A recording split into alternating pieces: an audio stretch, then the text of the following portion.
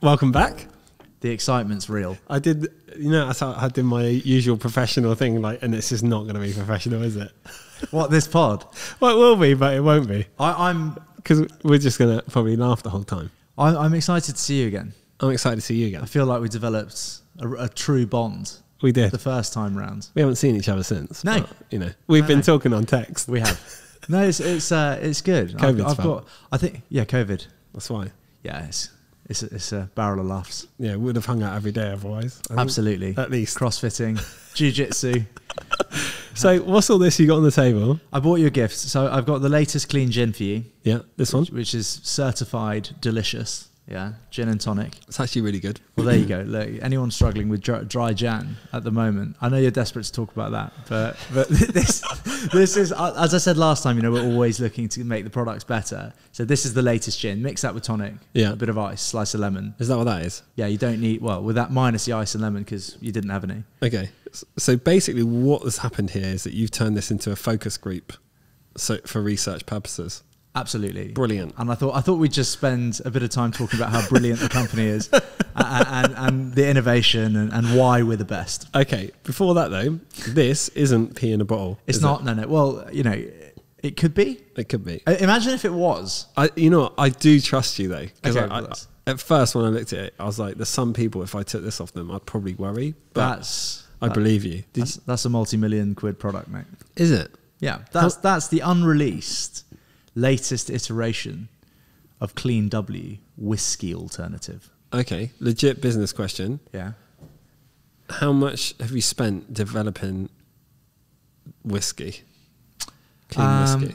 It's hard to say exactly because we kind of develop a lot of things, side by side, and we work with different flavour houses and professionals. But mostly, we've been working on that for about 9 months, and it will have taken up, I don't know, maybe 30% of MPD budget for the year. And how much is the total budget? I won't give away how much we spend on MPD, but one thing we do care about is being, at the forefront of innovation and making sure that our liquids are best in class. Well, in a way, so a lot of time and effort has gone into developing that whiskey, Yeah. and there's all sorts of stuff in it that you wouldn't have thought a non-alcoholic spirit alternative would go to the lengths to do. We're looking to release that, particularly into the US market, and for it to just be number one, best in class. Well, you're the first to market in a way in a lot of places, so you kind of have to develop it yourself anyway, don't you? It's not like there's a copy. Back when we last spoke, are you going straight from the bottle? I'm going. Yeah. What shall I? Yeah, go for it. Have a little shot. It's not a trick. It smells like whiskey though. Good. Not that it's not gonna.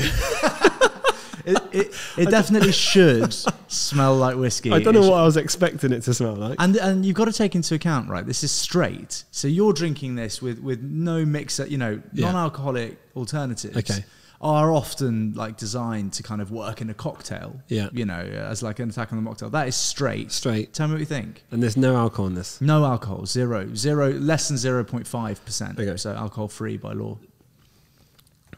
What do you think? It's nice. It's smooth. Good. And you've got that little kind of dry alcohol-y burn. Yeah, no, it tastes like whiskey. But this isn't alcoholic, is it? You heard it here first, everyone. It won't come in that little plastic bottle. By the time it gets to market, you'll be pleased to know. Can you imagine that you do all that research, spend all that money, and it comes out like that? Yeah. Well, it's a cool product, and particularly, it's interesting because this kind of stuff is steered by an already existing booming alcohol market. So anywhere that's that would be a really exciting product for India, as an example. Yeah. Do you know what? I hardly drink, but it's quite nice to have it. It tastes like, obviously, gin. Yeah. It's quite nice to have a drink. Well, it is nice, yeah. Particularly, as I think we covered last time, I used to drink to excess, pretty regularly with work in the city. As I was a city broker and worked in nightlife for a number of years, so it was kind of normal to have a full strength alcohol drink in your hands, at work. Yeah. So, and socially, obviously, of course, I've always been pretty social, and I think after drinking high levels of alcohol for a while, I think it just slows you down, doesn't it? Yeah. Well, it did in my case anyway. Why don't you drink a lot? Well, do you ever worry this is like a gateway drug back to alcohol? Because I haven't drank for a while, but now I kind of want to have a drink. This is going to make me drink again. Well, I think. Well, you could just have another one of those. Yeah, I suppose. But I suppose it's not. We're not a company that's targeting like total abstinence. Right. We're not anti-booze, like in any sense. And actually, most of our customers and clients, whatever you want to call them, do drink alcohol. So it's like a way of effectively moderating, I suppose, or drinking clean in between, as our white paper to government suggests. And I know it's more of a way of just having a choice, right? Yeah. So it's kind of like before, back when I was sober, back when I used to drink, you'd either be drinking, or you'd be drinking Diet Coke or soda water. Yeah. There was no like middle ground. And then kind of alcohol-free beer took off. But that's been around for like 20 years because the products finally caught up and, became a decent drink. So people started buying into it. And this is where we're heading with kind of spirits. Just like you're in a bar, you fancy a mojito or, something, a margarita, you're driving later or you can't be bothered to feel rough the following morning. Yeah. Have a clean margarita. Yeah, makes sense. Yeah, because when I have a hangover now, it's like lasts forever. Yeah. Like, well, why is that? How old are you now? I don't know. 40. Okay. Are you actually? Yeah. How old are you now? I'm 33. You don't look a day older than me, but I did used to drink a lot. I didn't drink as much, yeah. To be honest, I don't know. Yeah. But I know we joked on WhatsApp that we were going to have nothing to talk about, but I actually made loads of notes. Oh, excellent. So I've got some really good questions. Okay. 3. No, I'm just kidding. I've got loads. Okay, well, no, good. Last time I saw you was like, what, a year ago-ish? About a year ago, yeah. Like, and COVID's obviously still going on. Yeah. Has it affected your business?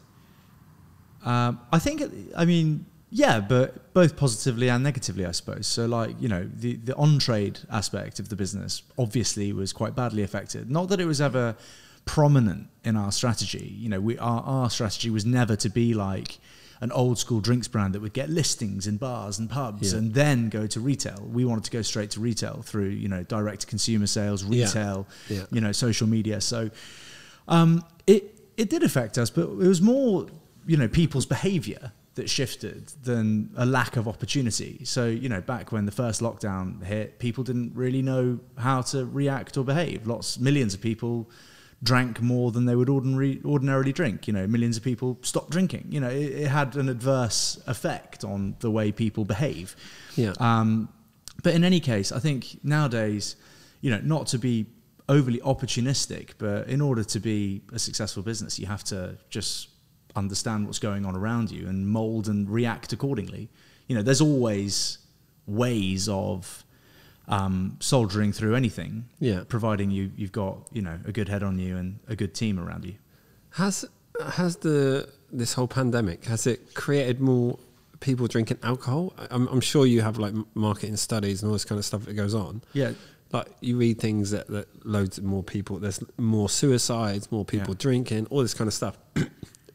Do you have any inside knowledge of actually what's going on, like trend-wise? And, as you say, more people probably drinking at home than they used to. Way more, actually, probably, I'm guessing. Yeah. So a lot of people drank to excess at home. So supermarket sales of alcohol absolutely skyrocketed. I think initially it was by, upwards of 60% alcohol sales were up. In supermarkets, and then people would drink at home, but that obviously led to people drinking earlier, excessive drinking at home, and again, not to sound opportunistic, but it presented an opportunity to present people with a choice. Like if you are drinking gin and tonics at home because you're, but this wasn't our marketing, obviously, but you're bored, or you can't leave the house, or whatever, and you want to put your feet up and have an alcoholic drink. Now you can have a gin and tonic without any alcohol. Yeah.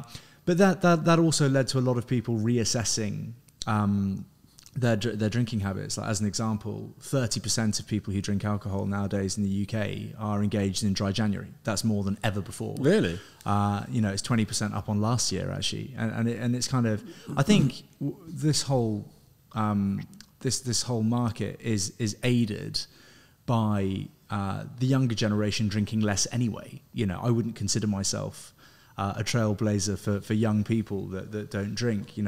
My reasons for not wanting to drink are probably very different to a teenager's. But, you can read stuff and, often people can find marketing material to support you know, whatever their view might be. You see a lot of that with Yeah. COVID, right? Yeah. You know, anti-vaxxers are able to easily support their view with plenty of marketing material. and then there's people who believe in vaccination who are obviously able to be supported with science as well. So, Yeah. you know, you can often find, you know, I'm skeptical to always be led by data, because data comes in many forms, and as I said, usually you can find something to support whatever claim you want. Yeah. So yeah, you know, it's interesting. You know, I have read somewhere that 50% of kids that leave college don't want to drink. You know, that's 1 in 2 people. You know, back in the day, when I was leaving school or whatever, if I wasn't drinking, you're on your own. Yeah. You know, absolutely everyone was just getting in fact, it was cool to do so. It was cool to be out late. It was cool to be the loudest. You know, like whoever lasts the longest. You know, that was a bit of me. Yeah. You know. Whereas now that doesn't really seem to be the case. There's all these exciting and interesting opportunities that are presenting themselves kind of all over the world. Yeah. In stuff that's very difficult to even understand. And we'll move on to it, I'm sure. But, you know, that first there was crypto, you know, now there's NFTs, you know, and it's just that there seems to be so much money out there flying around, you know, like it's an unbelievable, it must be so difficult for some banks to be looking at like these markets emerging, because it's like, it's really hard to fathom like what's going on. But that's similar, I guess, for us in drinks. It's just like a few years ago, if you'd said, right, I'm going to create a line of non-alcoholic, you know, gins, rums, whiskies and tequilas, everyone would have said, well, like, what are you smoking? Yeah. But now it kind of makes sense to people. Like there's a really, really big growing demand for it. Yeah. And you know, there's hundreds, if not thousands, of competitive brands doing what we do now. Really? But there weren't when we last spoke. So when we last spoke a year ago, there was like 3. Yeah. And there's how many now? Hundreds. I really don't know, but there are hundreds. Really? Yeah, I wouldn't be able to put a finger on the exact amount of competition that we have. Not least because I try not to pay too much attention to it. You know, Sure. like all competition is good competition as far as I'm aware. The more competition you have, you know, the more evidence there is of a growing market. Yeah. Fantastic. And also, you know, I would have hoped that in the 2 years that we've been trading and the 3 years that I've been doing this, you know, we have a lot of insight that newcomers won't. Also, you know, the fundraising on our side has been particularly aggressive. Yeah. So I'm not so much worried about what other people are doing, to be honest. Makes sense. Talking of fundraising, Yeah. cash. Yeah. Last time we spoke, how much did you raise? It was like the first start. Was it 9 million or was it 2.1? I can't remember. No, so we raised 2.1 at the very beginning. Without seed. a product. We just got. We had some kind of product. It's not what we have now. Yeah, you had. Not well, I was we. actually telling the story earlier. Yeah. To somebody today, actually, weirdly. Not for broadcast, so don't worry. And no, I was just explaining how actually I thought that the kind of naivety going into it and the lack of experience and the lack of knowledge was a massive factor in Lightspeed investing in me. So like, you know, I won't name her just in case because I haven't asked her, but I'm sure she wouldn't mind. But, you know, a director of Lightspeed and I had lunch when I had, you know, some, let's be honest, pretty standard product, you know, but at the time it was good. It was an idea. Yeah, it was really? an idea. Yeah. And she did £1 million at lunch. Yeah. She's in America, right? Yeah, but she flew over, not to see me, but Yeah. like, but we went for lunch and she tasted it, compared it to Seedlip and liked the idea, and pledged £1 million towards my £2.1 million round. I didn't know the difference between pre and post money. I didn't know really how much we needed. I didn't have a team, like I didn't have a deck, so I didn't have a proposal at all. and she was like, you know, she was like, what's the valuation? And I said £5 million. And she said, is that pre or? She said, is that pre or post money? And I said, yes. Yes. No, honestly, and I kind of knew nothing. And then I said to her, she asked me all these questions, you know, how would you tackle this? How would you tackle that? And I just said, look, I don't know. Like, what I do know is I think millions of people need this and want this, and I think there's about to be a massive market. What are you basing that on? Don't know. Gut feeling. Like, I can't believe it doesn't exist. And you know, I've been out and about my whole life. I've lived a very full life, and you know, I can imagine this being in every bar all over the world. You know, I can't see it any other way. Yeah. She loved it. We've got a great friendship. She's supported us in every round. Series A, we raised a further 7 million. That's it. At a much higher valuation, which is when we were talking to you, and we're now bang in the middle of raising a further 20 million. And that is we've had an initial close of 10. Okay, so you're halfway completed, yeah. Yeah, and that's to go through to America, right? Yeah, so we're in America. So we're in 7 states. We're available D2C all over the country. We have a whole team over there. Yeah. Like, it's amazing. We have an awesome distribution deal. It's like I couldn't be happier and more proud of like where we are. But like, I can't stress the importance of surrounding yourself with good people. And you know, and we had a whole restructure, you know, here in the UK, and you know, there's been ups and downs. It's been aside from having kids and marrying, you know, the love of my life, it's been the most exciting journey I've ever had in my life, because you know, you get dealt hands that are really just unlikely and hard to swallow, and you have to work through it, and you kind of grow as a person. And then there's just these things that happen which you just can't believe. It's kind of really euphoric. Give me an example. Okay.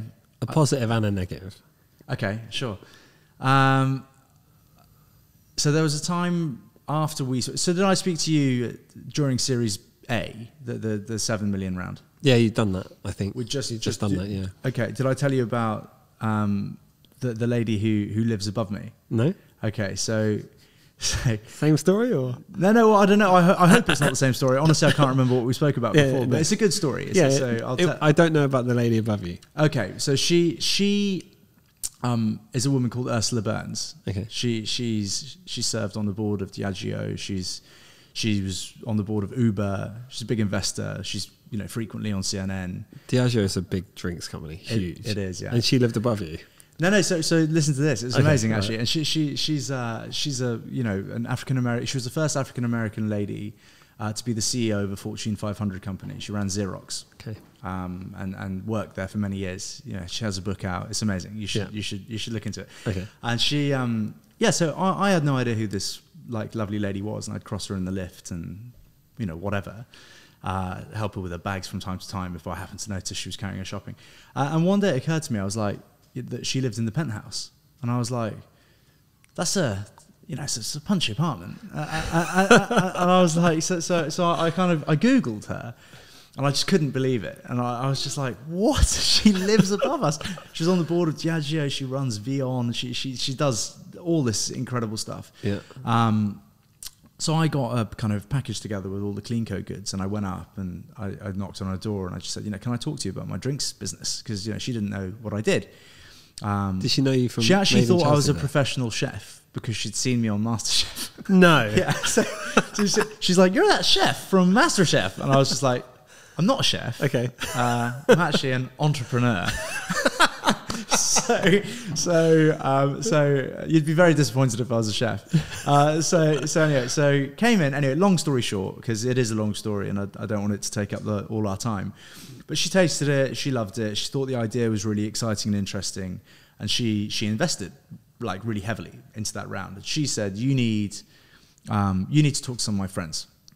Like, my friends will really be able to help you. In America? Yeah. And I was like, okay, great.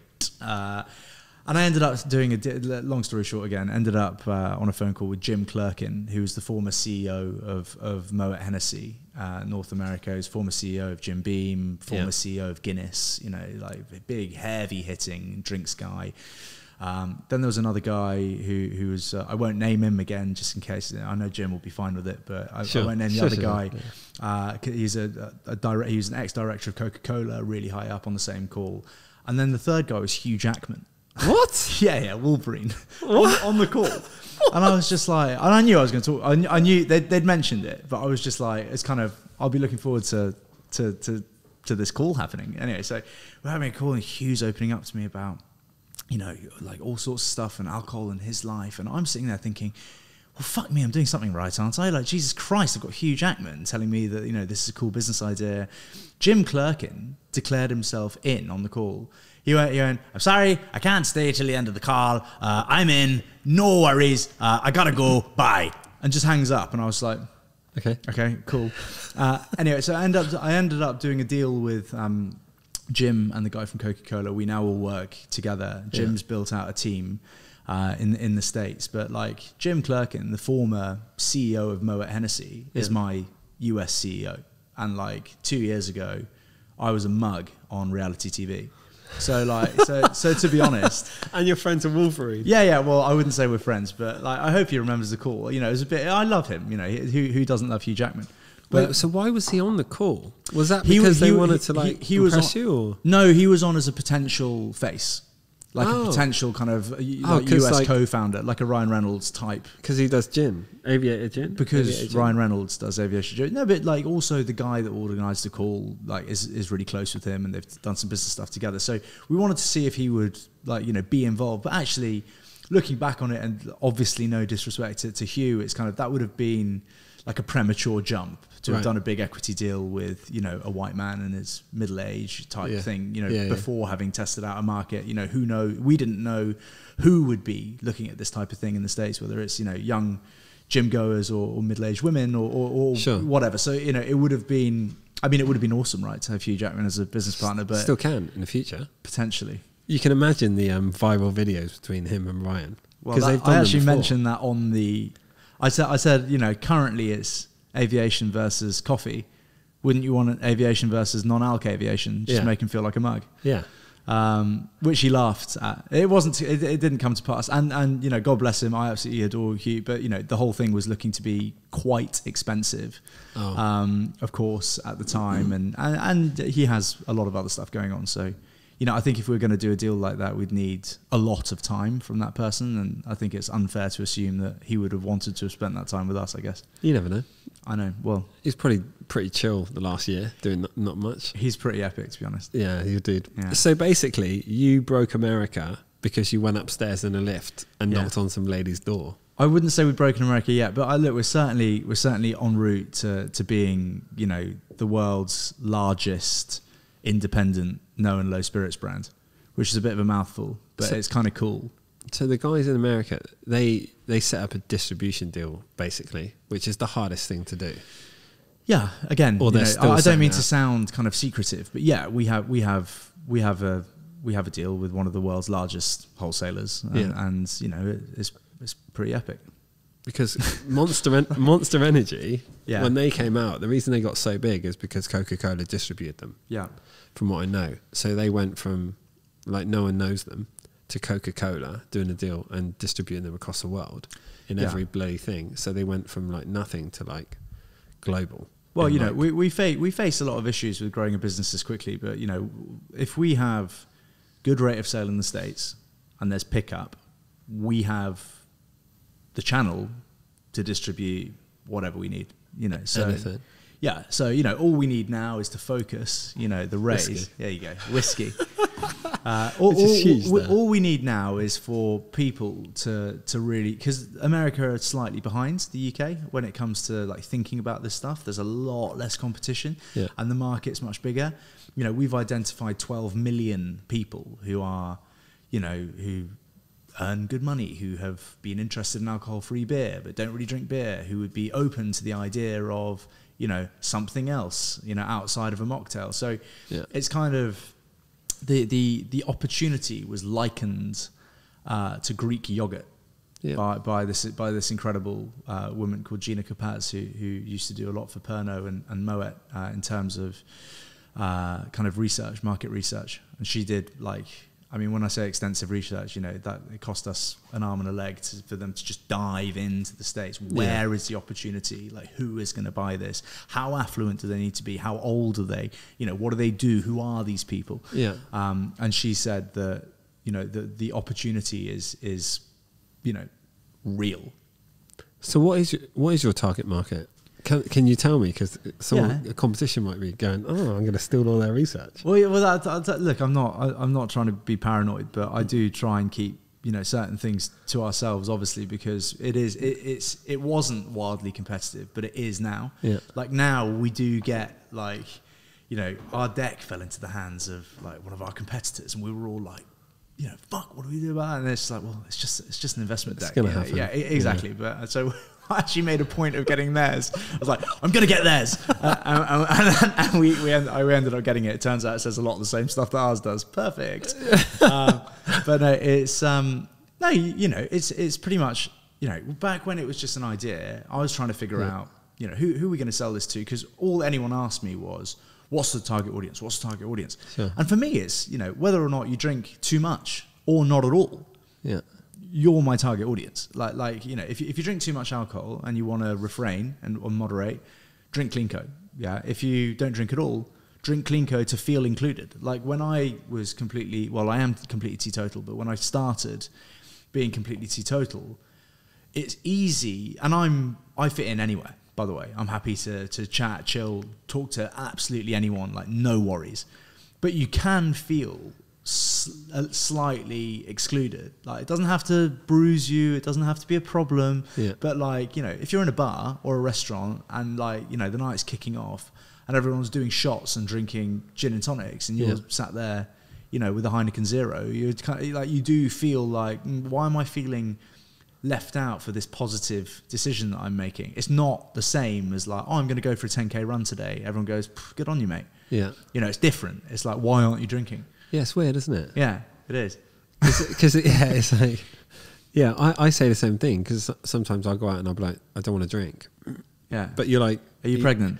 Yeah, well, you're hesitant, aren't you? You're sort of like, do I say or do I just sort of just like order a tonic and hope no one notices? Yeah. Yeah. Do you know what? A friend of mine at uni, to save money though, when it was his round, instead of buying vodka lemonades, he used to just buy everyone lemonade. Oh, lovely. And nobody noticed because everyone was hammered. So he said, that was 3 years later, he told me. Yeah. I was like, what? So every round you've ever bought has just been just Sprite? Lemonade. He Lovely. Went, he goes, yeah, I've been doing that forever. I was like, no one noticed. So it's weird. Like it is a funny one, isn't it? But it's quite an aggressive watch, that. Oh, thanks. Things are going well. What do you say to that? I do. I love watches. Yeah. I've had a passion for watches for as long as I can remember. What is it? Which one is that?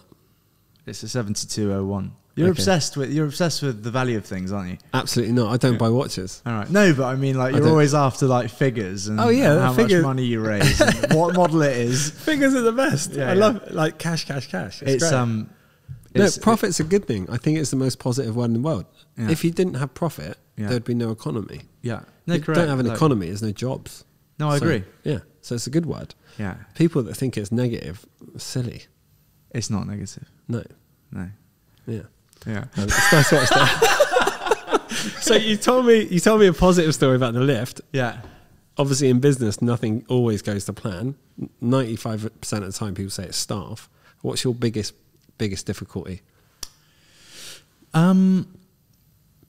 I guess like one of the more arduous things, you know, people always say how hard it is to raise money, like particularly like proper, you know, real sums of money. You know, we'll be knocking on, you know, £30 million raised in 2 years and a bit. You know, that's a lot for an FMCG startup by anyone's standards. And sometimes people don't do what they say they're going to do, and it disturbs the peace. You know, like there's a lot of yes men out there. Obviously, I won't name anything, but like, you know, you can. One thing I can say is the fundraising for the company has always gone just really swimmingly, because I believe, you know, that we're pretty effective in explaining, backed with sales and data, you know, the plan and what we're doing and what we're about and why it's relevant, and you know, people buy into it. So it's never been complicated. There was an instance where we were supposed to be closing on a certain day, and we had, you know, a lot of people who had wired the money and signed the docs. And, you know, we do everything, obviously, we've always done everything completely legitimately, but it becomes even more of like a process, you know, the more you grow, just to make sure that, you know, absolutely everything is bond-proof, and that, you know, money's held in escrow till a certain time, so that all the money can hit the account at the same time, and people can receive their shares at the same time. So you don't just have an open round, right? So, you know,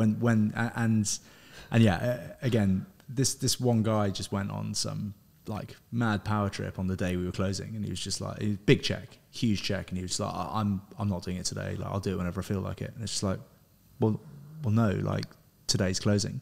Yeah. and they were just like, oh, well, where we're from, we don't have that. And, you know, if I feel like investing, I'll invest. It's like, but you've told me like 3 times that you're definitely doing it, like on this day. So we organised the close to be on this day so that everyone can close on the same day. Like you're being selfish. Yeah. It's like, I won't be spoken to like that. It's like, and we ended up just not doing it. So I had essentially 24 hours to plug like a big hole. How big are we talking? £1 million. £1 million. Yeah, so I had 24 hours to close £1 million basically. And what was the total amount? 10. So for the first, so 10%. You had to find 10%. No, yeah, but it's harder than that because obviously you've been speaking to people, you know, and you've been going through a very. I love fundraising. Like it's an opportunity to put your, you know, heart in front of you, and you know, this is my soul. Like I love doing it. So for me, it's an opportunity to see who understands me. Yeah, and like whether or not I'm right. If everyone just said no, you wouldn't have a business. So like to keep the show on the road and to keep the expansion, you know, exploding, obviously you need to fund it. But like my part of what I love doing is getting people to agree with you in essence, you know, and they jump on board and you've got new partners. But you know, when you're given a really short amount of time to do something, you can't take someone on that journey because there's too much kind of DD to do. You know, like nobody's just going to be like, oh sweet, someone's dropped out, so I'll jump in. Like they've got all the same questions that they want to ask themselves. So it was a tricky one. I got through it. I won't say how, but I did. I'll tell you later. You can tell me how. No. I've already. Did you have to take your clothes off? Yeah, exactly. Oh, rumbled. I feel straight down a strip club. Yeah, exactly. I've got 24 hours. Who wants it? Yeah. I feel like my partners would kill me if they heard this, but I like having open and honest discussions about the way things are going. I think it makes everything more kind of relatable in a sense, and you know, I honestly believe that anyone with like a serious vision who's able to sell, I think anyone can start, you know, a dream business. Honestly, it's not, you know, fortunately I've had a lot of good advice, but you know, just whatever you do, just don't do a Molly May on me, right? Yeah, no. Don't start talking about 24 hours. You like it felt like you're about to say something. I'm not going to let that happen. No. Firstly, everyone's got the same 24 hours. I would never go down that road, and I actually feel a bit sorry for having said that because I kind of know like what she means, but I certainly wouldn't say it in. Although you could say something really funny, and then Connor can just edit it up, and we can just like absolutely, and at the end just put Cleanco. Be the best viral ad ever. What, that we all have the same 24 hours at Cleanco. Yeah, drink Cleanco. We all have the same amount of time in a day. If only that was like advertising something, that would have been the best thing for 2022. Yeah. No, I kind of steer well clear of all gossip, but I heard about this because everyone's talking about it. Yeah, my girlfriend like kept I just see her laughing on the phone. What are you doing? She's like, oh, another meme. I was like, oh god, is that the Love Island girl? I don't watch it, but going back to what we were talking about, because that was quite a funny meme. I did watch one. I can't stop thinking about it now. I'm trying. What is it? What are we talking about now? The 24 hours. Oh, right. But what you were saying is, so a friend of mine when I was 20 said to me, he goes, money isn't any good if you can't share it with people. Yeah. And like I understand that. There's no point having loads of money and then you got no one around you. What you were talking about with your journey for your business, it's an idea and you've gone with it and you've raised loads of money. Sharing the whole story of it is part of the fun, and it's part of, you know. But I almost think, like, honestly, you know, not to talk, I feel like I've done, you know, quite well recently. Sobriety's definitely helped me with having a clear head and an understanding of kind of, you know, how to do things. But 3 years ago, I was a blank canvas. Blank. Like, you know, between TV jobs, wonder what show I'll do next. You know, like out day drinking with my mates, in inverted commas, you know, all of whom do nothing, you know. And it's kind of like, you know, this was a real, like, sobriety for me was a real wake-up call. Like, oh shit, you know, I'm actually not really achieving anything, and like, who could I become? That's what my thing was about. But like, yeah, I just think there's so many, and maybe it's just me who knew nothing. Maybe a lot of people know a lot more than I knew then. But it's like there's some quite good, like, simple things that you can know, which you clearly know, right? You're a businessman. But like, it would be fun, wouldn't it, to kind of document how to start your startup. Yeah. Because like, if you say to someone like, I've got a really great idea for a juice bar, like, well, how are you going to start it? Most people don't really know. No. Like, everyone's got to make it, and I feel like, well, we could do something together. I feel like, there would be a good 5 to 10 step thing that you could quite easily teach someone how to start, a business, or at least get it going. Yeah. Well, I'm sure these kind of things already exist. Yeah. Oh, God knows. Yeah, there's loads of them, aren't there? But mostly American people. Like, I always think about it because I often wish that, obviously this journey in particular with CleanCo has been particularly fun because of the rate of growth and how well it's doing and stuff. But actually, it would have been really fun to have documented the whole thing. Yeah.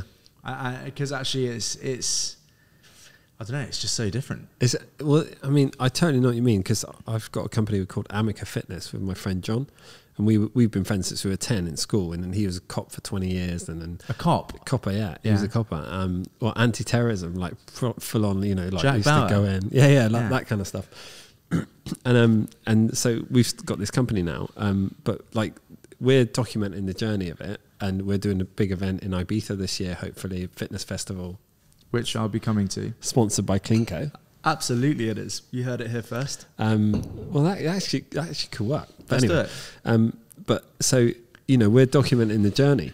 Yeah. And we are doing it. And if anything, it's like when we're in 20 years' time, when we're like 60, yeah, we can look back and, look at that and, just laugh, basically, and have a laugh. The other thing is you're talking about the idea, right? You're saying about you being naive. Have you seen Inception? Yeah. Where they install an idea into someone, and a pure idea, like, you can't let go. Like, it reminds me of Inception, what your journey is, because you had this idea, you were naive, you had to raise like millions of quid. Yeah. And like, now look where it is now. It's amazing. Like, and that's the thing when someone has like a pure idea. It's a bit like when I started Modball back in the day. Like, I had a 10-year, I was like, I know where I want to be in 10 years. No one understood what I was talking about, because it was almost like trying to explain a dream to someone. And they're like, you're what? You're like making really sandcastles with your fucking landlord. But it's so exciting though. Yeah. Like, I absolutely love it. No, but it's CleanCo aside. Yeah. I love an audacious goal that's like ridiculous. Yeah. And I love people who just can't be deterred. They're like Mumsimuses. Do you know what a Mumsimus is? No. I interviewed Susie Dent from Countdown, and she taught me 2 new words. One was a Mumsimus. What's that? A Mumsimus is when somebody feels that they're always right, but to the point where when they're proven wrong, they still can't tell that they're wrong. Okay. So like, you can literally be like Mumsimus. You can literally say like, I think COVID is a hoax. Yeah. And you can say, well, it's not a hoax because here are millions of people who have died from COVID. And you get it. And this is obviously not doctored, like, it's real. And they'll just go, no, it's a hoax. They're a Mumsimus. They just don't, they just think they're right. Like, or like, take it away from COVID. Just anything, this bottle is green. Like, no, it's not, mate, it's red. It's like, it's clearly green. No, it's red. Like, okay, fine, you're a Mumsimus. Yeah. Okay, and then there's being cran-basiled. Cran. It's either cran or cram-basiled. Okay. I think it would probably be cran-basiled. Cran-basiled. To be cran-basiled is when, like, when somebody's drank alcohol to excess. Yeah. And like, basically me throughout my 20s. And like, you just don't quite look right. Yeah. You like, your eyes are a bit red, and you've got, lines on your forehead when you shouldn't really, and you've got slightly black eyes, and you just look a bit beaten up. Yeah. Yeah. Cran-basiled. Right, cran-basiled. Why did she say Mumsimus to you? Were you saying something to her? No. I wasn't accused of being a Mumsimus. Oh, okay, fine. I was just... And cran-basiled. Yeah. you look like a cran-basiled Mumsimus. Try using it in one sentence. There you go. But no, I enjoyed talking to her. She was great. You should get her on here. She was fantastic. Okay. Okay. Okay, fine. Yeah. What was it? What were we talking about before? I don't know, Connor. What were we talking about? God, no one even knows. Oh yeah. So the idea thing. Oh yeah. So just and also I believe that just because you like, because people ask me a lot about what they should do, business and advice, and I'm like, just because I was successful at one company, it doesn't mean I'll be successful at another. Yeah. Anyone, all that you see, all those like programs, buy my 10 steps to blah blah blah. Yeah. You can't apply that to other stuff. Yeah. You know, because the timing 10 years ago, 14 years ago was different to now. It all has to come together. So, like your CleanCo thing, if you'd have come up with that 6 years ago, it wouldn't have gone off. Worked, right? Yeah. So this is why I think, you know, if you've got a pure idea and at the time that you become obsessed with it, no one gets it, right? But you become obsessed with it, you know, then I think definitely document it. Yeah. But yeah, all these people that go, there's no steps. Like the thing is, if I set up CleanCo, I couldn't have done it the way you did it because, first of all, I don't live in the same building as that woman. Yeah. Right? Like that makes a difference. Well, yeah. Just in passing, we were smashing it before the arrival of Ursula. But that helped. But no, it was a step change. That was like before that, we were looking at the States as right, we're going to dip our toe into LA. And we're going to get a listing and we're going to do bits and bobs. And her guys were like, no, you're not. We're going to launch in LA, you know, and 7 other states. Yeah, all at once. If this is what I think, you've got to document it, because if you'd have made a little video going, you're not going to believe what I'm about to do. I'm about to go upstairs, and have a chat with some lady that I've googled, and it I'm going to try and honestly, it would have been the best thing ever. So you should just do it from now. Yeah, I know, but I keep thinking this, but then I just don't do it. Just do it. I should do it. You just do it. I struggle with Instagram even. Like, do you know what I mean? I just look at you and your setup and your pod setup. Like, you know, you're a podcaster. You know, I have 2 quite successful podcasts, but like, I'm not a podcaster like you. Look, I don't have one of these bionic arms in my house. Yeah, no, I mean, look at that. I hold my microphone. It's not. You know. I'm like a news reporter from the 50s. Oh yeah, okay, that's a bit more professional. Yeah. What was I going to say? I'd prefer to miss. You know, when you're talking about like these big ideas, and like, I'd rather have ludicrously like audacious goals and miss them than to achieve my average goals. Well, it's a funnier story, isn't it? No matter what happens, positive or negative, it's going to be a good it's always story. more positive, isn't it? It's because like, even if your target for the year is like just outrageous, and you miss it, it's like you might have some explaining to do, but the business still grew by 300%, so it's not that big a deal, you know. Like, it's kind of, unless it was your own money and you go bankrupt, then it's a bit shit. Yeah, well, just listen to Molly. Just a video of you and they're like taking your house keys. You're like, oh god. Yeah.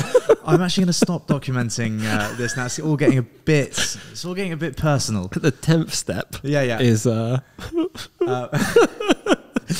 suicide. No, just kidding. What was I going to say? So yeah, what else were we going to talk about? Just a quickie. Are you doing anything with NFTs? NFTs. Actually, I just did a video that came out today where I compared NFTs to Fire Festival. Can you remember Fire Festival? That guy did document that. Yeah. Well, see, and he wishes he didn't, right? Imagine. Well, he's in jail. Never, exactly. But imagine if you hadn't documented it.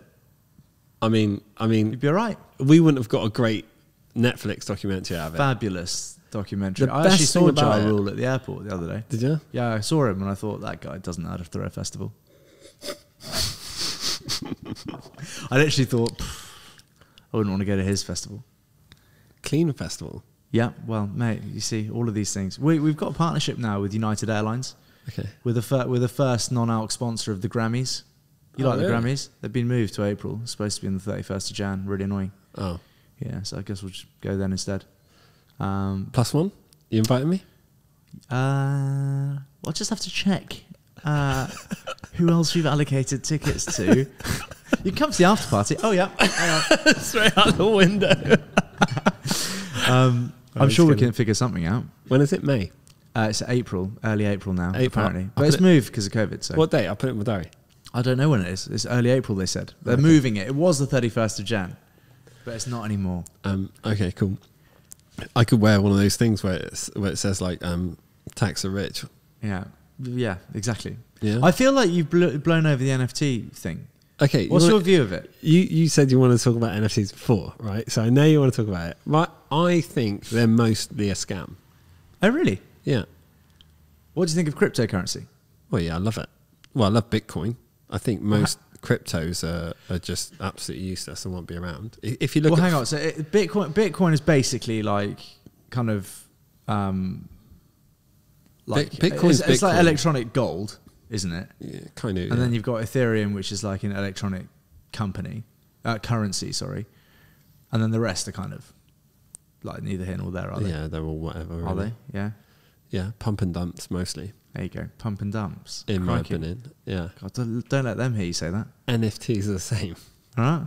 Well, so what? Okay, so tell me what you know about NFTs, or because you said it's a limited. Obviously, I see a bunch of apes online selling for millions of pounds, and I think, well, Jesus, you know, my mum's an artist. Yeah. You know, we can knock up a few in the living room. Yeah. And see what, so I think people with vast followings have really unfair advantages on this type of thing. You know, Logan Paul looks like a fucking genius, whereas actually, if he just buys any of these things and like posts it, it immediately, you know, goes 100x because because he's so followed. It's unfair, is what I'm saying. I've got a bored ape. And there's a degree of jealousy. Yeah, but did you just screenshot that? No, that's got my logo on it. What do you mean it's got your logo on it? So So did you just mint that? Do you like the way I know the word mint? No, I photoshopped it. Right. Yeah. So yeah. It's fake. Well, there you go. Completely fake. Yeah, but okay. So you're one of these people. So listen. I'm not an advocate for any of it. I just find it interesting. So like, I like to discuss UFOs and NFTs and crypto and all this stuff. It's healthy debate. Okay, But so that is not a real ape. how do you know? Well, because firstly you've disfigured it and put your logo on it. Until I photoshopped it, you wouldn't have known. Yeah, but you don't have anything. It's not in a crypto wallet. Like that could be in a crypto wallet if I wanted. No, but okay. If I walk into the Louvre, Yeah. and I take Is that what NFTs are now? no, but Oh, they so might end up there. No, but if I took a photo of the Mona Lisa Yeah. to the point where it was perfect, You're and not- then I printed it off and put it in my living, or even if I got a silk screen of the Mona Lisa and I put it in my living room, it's not the Mona Lisa. That there, my friends, is a knockoff. Yeah, okay, fine. But the Mona Lisa, Yeah. right? Yeah, is worth something, right? It attracts millions of people to look at it every single year. Yeah. Not in the last 2 years. NFT would have done way better. No, no, but okay. So It's actually quite a good idea for an NFT. Well, Why don't we create an ape that's dressed like the Mona Lisa? Yeah. Yeah. And then what? Call it like broken out the Louvre for the day. Yeah. Yeah. And then what? How is it valuable? It's like, well, you're asking someone who has no idea. I was hoping you would know. But the thing is, it's valuable because it's like owning anything. It's an asset. It's like, you know, you like my watch. I happen to own that physically. But if this watch was held digitally, right, your watch is fine. I like that they get so much money for them. I think it's hilarious. what, the NFTs? No, the price that those watches are. But they're worth a shit ton more secondhand. Why do you think I buy them? Yeah. So why do you think that? It's not that I think that's where the market is. Yeah, It has no. been for But years. why is that then? Right. Because the demand supersedes the supply. Okay. So talking about Bored Apes, there's 10,000. Yeah. How many of those watches are there? Of this particular model? Yeah. Not many. Exactly. What, like maybe 10? No, more than that. It's not limited. So there'll be a couple of thousand worldwide. Okay. The thing is with NFTs is that here's how it works, right? So you know my Bored Ape that I showed you? Yeah. Yeah. Where is it? Let me find it because I'll show you. I do find it funny though, but you must get it. Yeah. So say this. Blowing chewing gum now. Say yeah. I got a pink one as well. Right. You know, God, just in case I got $2 $1 million right? right there. The thing is with a Bored Ape, right? Is that why is it valuable? Because everyone's talking about it. Yeah. It's the same as anything else. Yeah, but I'm not. By the way, I'm not. I'm. So here's how it works. Your right? view, right, is me 2 days ago. Okay. So what have you heard about NFTs? They sell for millions of dollars. Yeah. But do they? What proof have you got? Right? And here's the problem. I can create an NFT. It doesn't have to be a Bored Ape. Yeah. I can create this. Yeah. I can have 2 Ethereum wallets. Yeah. Right. And sell it to each other. I sell it to myself. That's what I was going to do. For $100,000. That's what I was going to do. Right. Shh, don't tell everyone, mate. But everyone knows this. No, mate. Right, everyone do. We're special. No. Yes. So here's what I do, right? Is I sell it to myself for $100,000, and then on the blockchain. Yeah, it'll pick up value. No, it shows that it has a value because someone sold it for that amount of money. But really, I just sold it to myself. It doesn't cost me anything apart from a fee because I've sent the Ethereum to my other wallet. Yeah. So it's not like it's cost anything. Yeah. Right. No, So, but and then what the other thing I can do is I can go and put a story online going, I've made 100 grand out of NFTs. And all of a sudden, I understand that most of the mugs who are claiming they're making millions off NFTs obviously aren't. But like, there does exist a market for NFTs, right? Like that OpenSea app is not fake. No. OpenSea like did $13 billion of sales or something like that. But did they? Or was it people transferring Ethereum to themselves? But they are raising like significant amount of funds. So I would have thought that they are able to show. Yeah, but okay, I'm just talking about legitimacy. Yeah. Right. Whether it's a website and it trades Bored Apes and that kind of stuff. Like if you go on their website and you look at all the listings for Bored Apes. Yeah. I went on there. I've researched this video a lot, and a lot of the people bidding on these apes are the same accounts, and they're offering like $800. Right. Yeah. So that all the stories and the PR stories that you hear, right? I don't think any of them are genuine. I don't think there's a guy who said, "Oh, I sold my Bored Ape for $3,000 instead of 300 grand." Was he avoiding tax? Let's be honest. No, but it's like it could be. Well, yeah. Look, I've got all I am. By the way, I'm not an advocate for NFTs. I know you're not. I'm trying to save you getting scammed. No. Mate, do you honestly think I'm going to go onto OpenSea and buy a fucking Bored Ape? Probably. No, mate.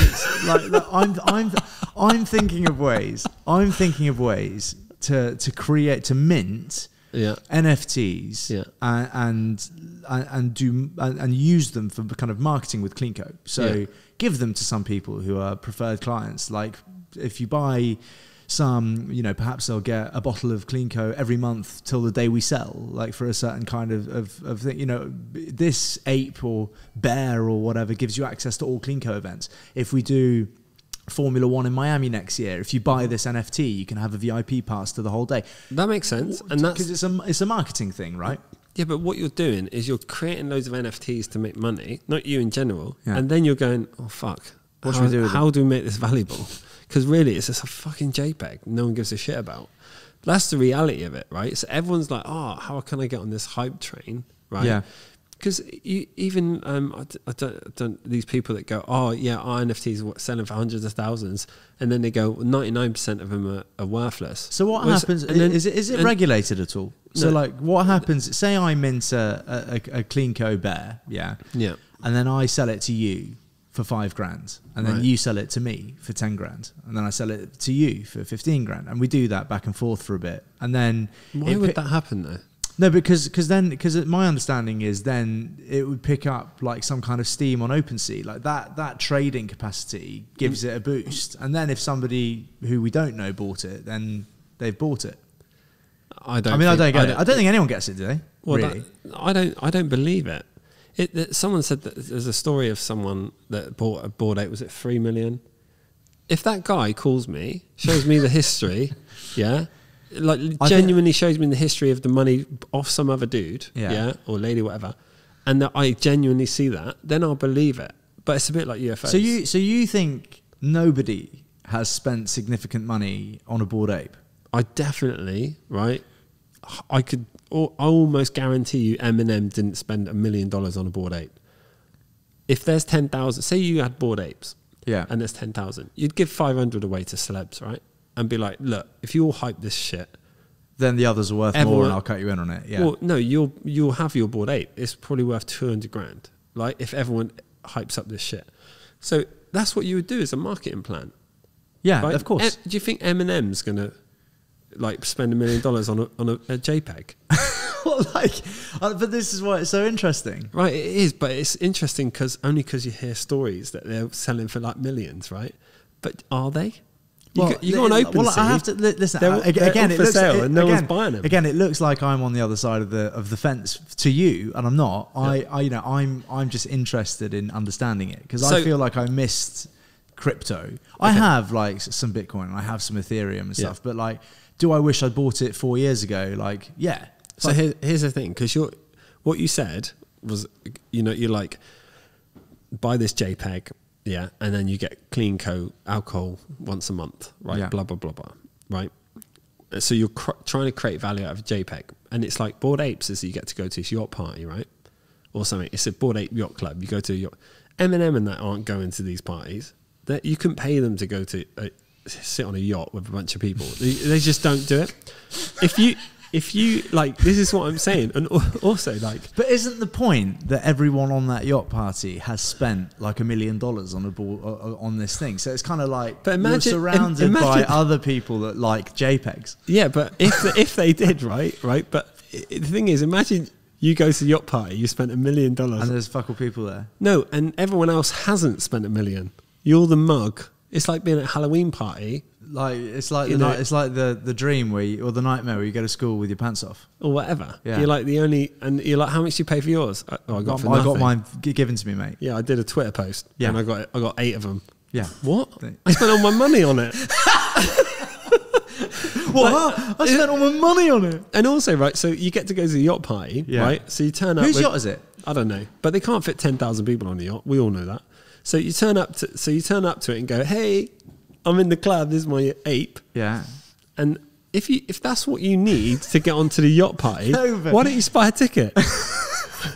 Why do you need like a Bored Ape? Why don't you just buy a ticket? Or reality is, you partied for years. I'm not even going to go into and you're famous. Web3. You wouldn't even be needed. You'd have just been like, yeah, cool. Like we're friends. You get in the party. Yeah. It's such a load of rubbish. Yeah. It's more of a digital club though, is it not? It's like you've got people saying that soon, like, people are going to be so upset with their lives that they're just going to live in a virtual world. Do you think that's going to happen? No, mate. No one's anywhere near strapping some shit to their face and like wandering around in virtual reality. You just get dizzy with that thing on anyway. It would be annoying. Yeah, and I can understand why. Like, if you're unhappy with your life, you could make yourself an avatar that was infinitely better than you. But I don't think you'd want to live there. No, and if there's anywhere where you're going to bump into Mark Zuckerberg, fuck that. I'm not doing that. I think it's pretty interesting. Yeah. You wouldn't know. Imagine your kids like, walking around like bumping into stuff. No. Like, you know, they get, you know, half an hour of TV. That's it. You know, they're not living in a virtual world. Not yet. No, not yet. What do you think of the metaverse? Well, it's all the same, isn't it? It's like, I don't know. That's what, are we not talking about that? Is that Web3 that I was on? It's all very confusing to me. I'm 33 years old, mate. Do you know what? Right. Talking about Web3. Do you want to talk about Web3? I know nothing about it. Should we go back to stuff that I know about? Can do. Okay. It's interesting though. This stuff is like I know legit. Like I read this article actually. Jack Dorsey shared it on Twitter a few days ago, and it was like some tech guy talking about Web3 and how it's like doesn't really make much sense because the problem is that it went from decentralized to centralized. Yeah, Web2 is centralized like Facebook, and then they want Web3 like what it is now, but decentralized. But the problem is that no one wants to use their own server, right? So if you create some massive Facebook thing, you know, whatever, you're not going to use your own server. And that's the problem with it. And that's why Web2 was so big and is so big, is because people don't want to use their own servers and they don't want to deal with all that kind of stuff. Yeah. So ultimately, Web3 is just not realistic. You listen to Joe Rogan, don't you? Yeah. Well, not who was all of them. Who was he talking to when he was talking about that American company that was basically like a massive barn, and you go and it's like you shoot zombies and stuff. What? Yeah, no, I don't know. So apparently there's this company. It sounds awesome. He says he's like completely addicted. He goes with his whole family, and it lasts an hour, and you get like fully suited up. Yeah. And like they unleash you in like some warehouse where like you couldn't possibly bump into anything because it's just like vast. Yeah. And like you play all these games. So like you get given a gun and you shoot like zombies. Apparently it's like so real that it's like. Wait, we were talking about Web3. How do we transition? This is all the same. To me, this is all the same. It's all the same. Are you trying to talk about something that you know? John, zombies. Right, we're talking about Web3 and people's servers and stuff. I could see you drifting. I actually just glazed over. You almost wanted to drink again, didn't you? Yeah. I was thinking, I'm going to break my sobriety for this. It is interesting, though. Yeah. No, the whole thing's really interesting. But you're going to create an NFT. Or you're thinking about it because you missed the crypto. Not with any real view to like make money from it, just as like an interesting way of marketing. Yeah, I suppose. I mean, it's like creating it's like creating a solution for a problem that doesn't exist. Like you're creating NFTs and then going, what do I do with them? Like, because it's cool. Yeah, but like, you could kind of say that about most things. So you could be like, I'm doing NFTs now, guys. Yeah, but you could easily say that about like not to go too off piste, but again, back to the watches or but they're physical, or cars. right? What's the point in buying a Ferrari when you could own a Prius? You could argue.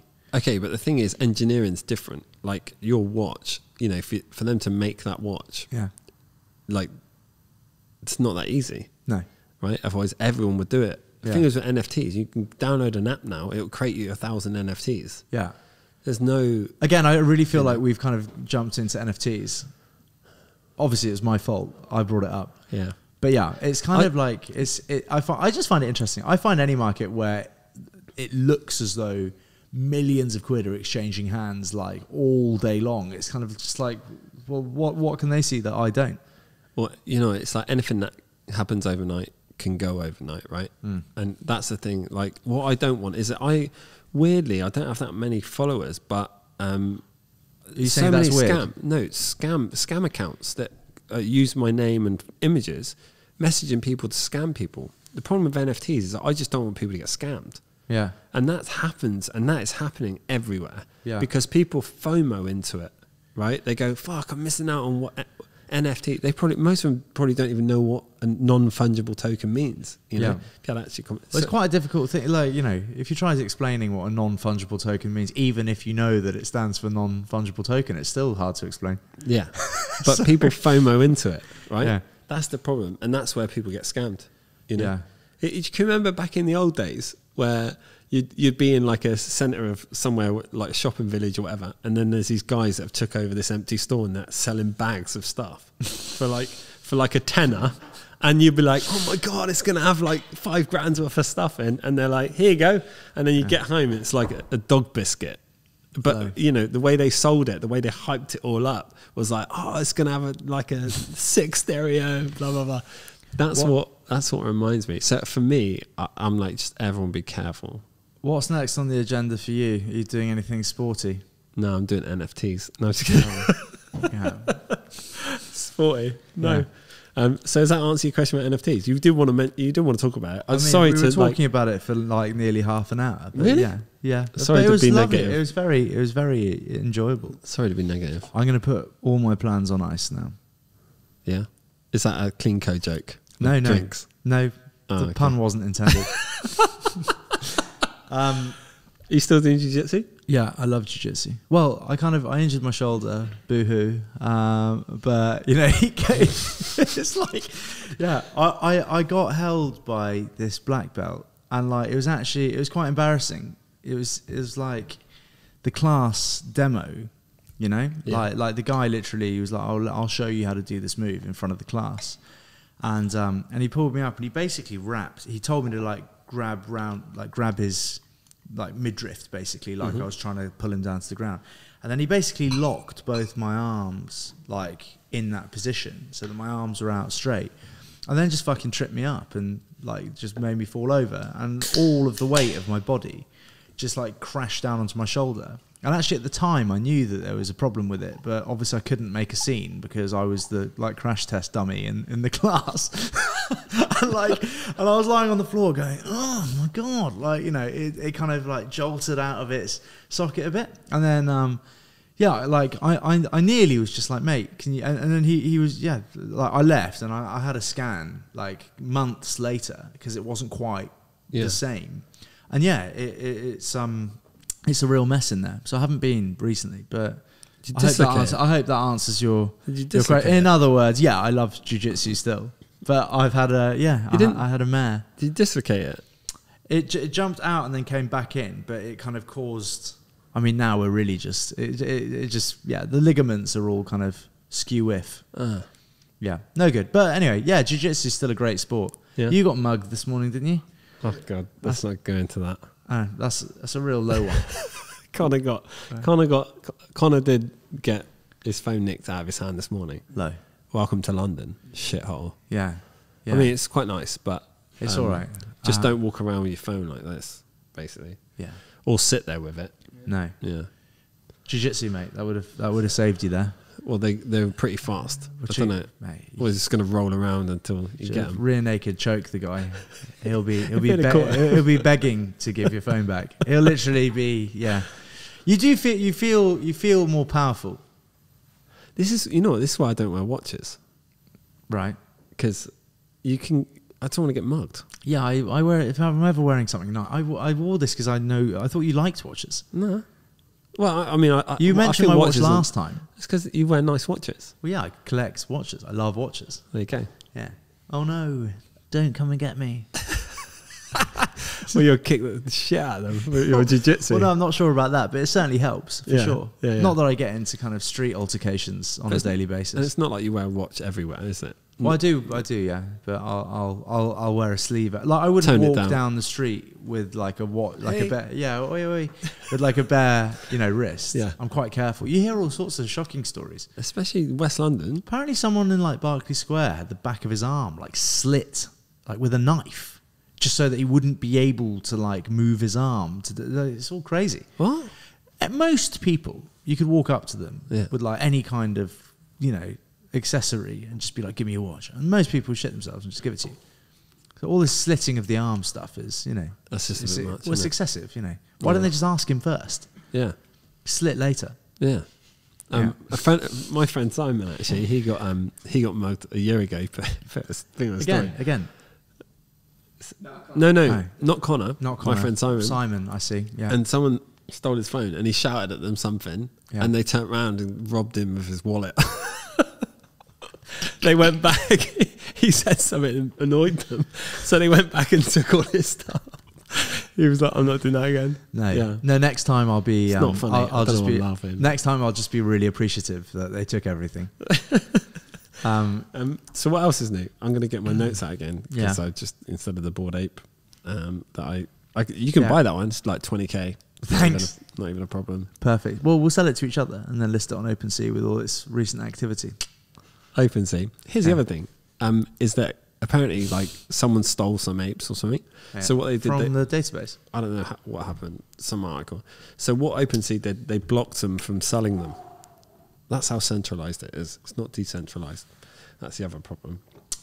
Well, I'll tell you what, mate. After this conversation, I'm never going to look into it ever again.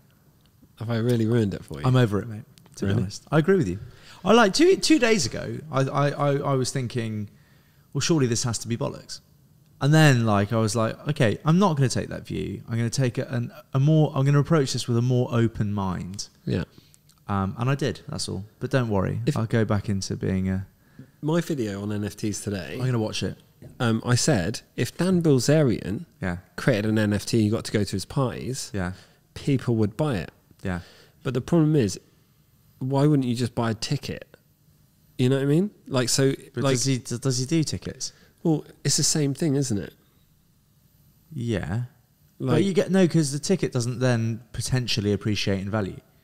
Yeah, but you only get to go to the parties, so it's the same value, isn't it? Yeah, but and how many parties you have? For 100 years? No, but that's just that it's pitched as the party is the icing on the cake. The cake is the value in the art of the NFT, which is ridiculous to you and most people.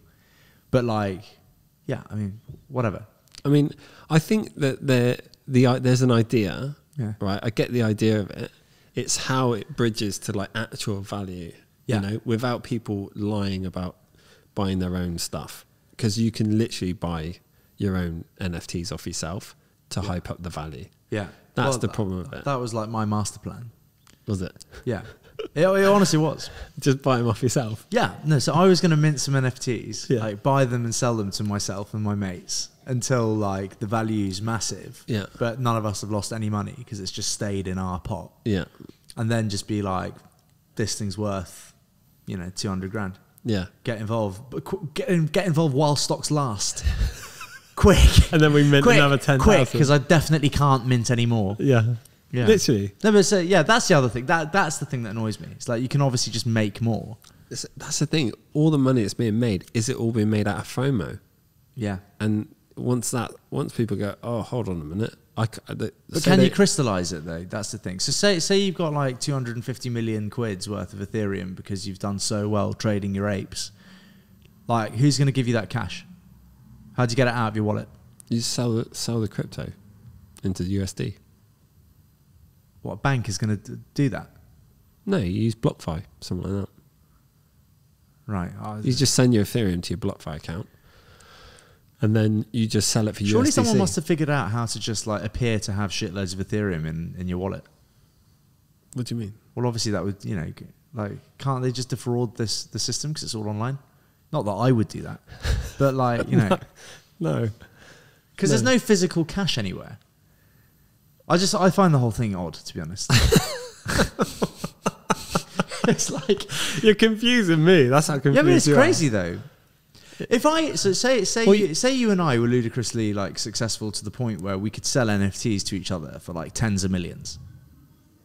Yeah, what is that? Is that a car going past? Don't know. Yeah. So yeah. So say Wait. say we were so successful that we can like. Well, just say we had $10 million worth of Ethereum together. Yeah. Yeah. Okay. So we're at a level. Yeah. So who has it? You got 10 million. I've got 10 million. Okay. Yeah. In our wallets. Yeah. Yeah. In our Let's start from there. Go on. trunk. Carry on. Is it trust? Trunk? Like, there's so many new words. Ledger. Just say ledger. Ledger. Yeah. Okay. I create, like, call it 10 NFTs. Yeah. Yeah. And you want to buy them. And you buy them for like... $1 million each. Yeah. That's 10 million because that's okay, what you I've buy got them, apparently. yeah, and then I buy them back and we just trade them amongst ourselves. But that activity looks as though like because these things are registered, are they not? Into like some, is it a fucking blockchain? What's it there's called? a transaction history. Yeah. So that transaction history, which is a lie because we've just basically lied. Yes, Yeah. but say there's more than just you and me. Say we Yeah. have 20 of us, and it trickles through. Yeah. And there's no real way of knowing that we're all intrinsically linked. Yeah. Someone first coming across that NFT will go, "Oh, this has been traded 18 times." Yeah. And it's going to have a clear pattern of this thing's Going worth up in value. Yeah. yeah, of this thing's worth $1 million. Yeah, and we'd up it each time a little bit. Mm. Like, and some mad collector might just want it. Well, it only takes one person to buy it, And then you're done. and you make money. Exactly. And that's the problem. But that person is the one that's going to get scammed, right? Because it's not a value. You've just people have just lied about the value, and that's what's scary about it. It's like a lot of that guy's going to have a real tough time selling it on. Imagine telling his missus why they spent all their kids' university money. But also, it's kind of like, oh, but this thing's traded hands. You bought a what? 12 times. Monkey JPEG. Oh God, sorry, babe. This thing's been traded 12 times in the last 5 days for £1 million a pop. Like, and now it's stuck with me. Why isn't it going up? If it's something that's been traded 12 times, why you got to ask why it's been traded 12 times, right? Obviously, that's like a red flag, right? I can't believe how long we've been speaking about this. This is a problem. Like, people are getting scammed. But so imagine, right? The thing is, a lot of people don't understand it, right? And they see all the hype. So imagine you spent 3 years working on your company, you save loads of money in your company, and then all of a sudden, you got hyped up into this one thing, and you were like, I'm going to buy an asset for our company. I know why they're using these celebrities. Do you not think that they've like given Eminem the ape in the hope that, because he'll sell it easily, won't he? The day Eminem decides that he wants to sell his bored ape, he'll have a queue around the bend of people that want to buy it. So that's the thing. Maybe, unless they've got like some kind of say you were Eminem, I give you a minted ape, and I go, we're going to say that this was, you bought this for $1 million. Yeah. If Eminem spins around in 2 days and goes, I'm selling it for $2 million, someone will pay that. Probably. Yeah, and then they're the mug.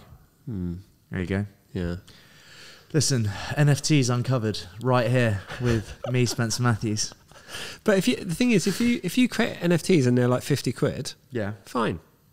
fine. It's like a ticket then. Yeah, fine. Just like, that's cool, you know, and have a bit of fun with it. But if people are trying to, there's people actively out there trying to scam people, you know, and that's the scary and that's the sad thing. Yeah, yeah. You know, because there's kids buying this stuff. You know, there'll be like 15-year-old kid saved all their money, go, oh, I'm going to buy this for $1,000. It's going to make money, and they get ripped off. It's just sad. But NFTs in the future, I think once it goes through this sort of like stage, yeah, and people like a bit more savvy to it, then people will create NFTs that are like 50 quid, 100 quid, and they've got a value to it. Yeah. You know, and you can have a bit of fun marketing. Like for your company, you could have a bit of fun marketing with it, you know, create a bunch of NFTs, you know, for not much money. And then, yeah, that's it really. The thing is, those Bored Apes, they were minted for free. They were given out for free in the beginning. Like people didn't go and buy them. They were like given out, you know? So they started off at nothing. And then loads of PR. How do you think the art world likes it? They're probably being like, oh man, those fuckers are scamming. Those fuckers are getting like saving tax as well. Imagine being like just a famous artist. You'd just be like, what is going on? Yeah, or art is just, I mean... Do you have the same view on art? Well, because I did advertising at uni, and my dissertation was, the question was, is advertising art? That was my dissertation. Well, it can be. No, I don't agree, personally. But how, like... The problem is art is so skewed now, subjective. It's like Now anything could be art. The day that I saw Tracy Emin's Unmade Bed upset me. Why? Well, because I just didn't consider it to be art. I thought it was ridiculous. Yeah. Well, it is ridiculous. Well, yeah. Well, there you go. So, like, you know, where were we? The Tate Modern.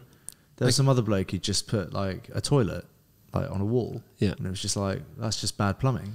And do you know what that is? That's NFTs back in the day. And here's the problem with it. Is Charles Saatchi, you know, remember Charles Saatchi? Saatchi? Yeah. He's the one that signed all those lot. Damien Hirst, all those people, because he had a gallery. And he was like, how the fuck am I going to get people in here? Okay, let's make bullshit and get it in the newspapers. So we got people like Tracy Emin who got drunk on TV and all these PR things. He took them on like pop stars. Yeah. He, with his advertising background, created PR stories, made them famous. So no matter what they did, and because he owned the gallery and he put all their crap in the gallery and people were turning up to see this bed that she had sex in for 2 weeks because it was a PR story, Yeah. that was art, apparently, but it's not. It was just some really clever advertising guy taking on a load of people out at uni, like Brit School, you know, like Adele, how they take them out. Yeah. They take them out and they go, right, get drunk on TV, like, okay, go and shit in a bed or whatever you want to do. I'm going to put this in a gallery and create PR stories. And then they go, oh, the bed's worth 2 million quid. And then it's literally like NFTs in a weird way. Yeah. But Saatchi had a gallery and he needed shit to put in, but he was a genius. But do you not find it... Doesn't make it art. No, but well, what is art then? If you like, so do you not think it's culturally interesting? The definition of art, right? Yeah. Because I actually studied all this, right? I can't remember the definition off the top of my head, but it's basically taking an idea, yeah, like your idea, yeah, and then using a skill. Back in the day, it was painting or whatever it is, sculptures, and then creating something, and then that's your piece of art. But the problem is, as time went on, that all changed. You know, and now it's literally got to a point where you can go on an app and create 10,000 JPEGs. Have you spoken to KSI about NFTs? I haven't. He's been on this, hasn't he? No, I don't think he's got NFTs, has he? Yes, he does. Yeah.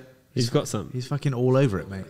Absolutely What's swears. he got? He got Bored Apes. Mate, Has he? he's absolutely swears by it. Shall I text him?